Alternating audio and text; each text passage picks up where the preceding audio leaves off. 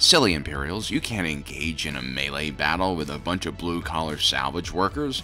Are you insane? Do you see the size of these guys? Do you see the size of their hands? The big beards, the crazy look in their eyes? These people all have the strength of Wookiees, and they're a very, very tight-knit community. And their leader, Brasso, well, he's the toughest of them all.